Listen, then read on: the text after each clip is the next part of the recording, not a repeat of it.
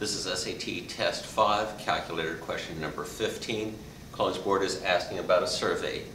Almost every SAT will ask about interpreting or critiquing an experiment or a survey, and these take a lot of time to read and consider, so always read them carefully. The polling agency recently surveyed 1,000 adults who were selected at random from a large city and asked, "Are you satisfied with the quality of air in the city?"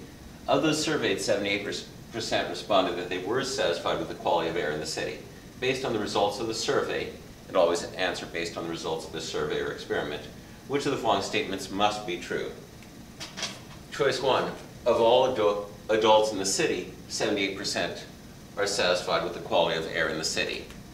You don't have a guarantee that a survey will give an accurate result. That's why they have a margin of error, and sometimes results are outside the margin of error of the true value. So choice 1 is not correct. Choice 2, if another 1,000 adults selected at random from the city were surveyed, 78% of them would report that they are satisfied with the air quality in the city. Again, because of random variation which individuals happen to be chosen, you can't guarantee you will get exactly the same result twice in a row from a survey. So choice 2 is not correct.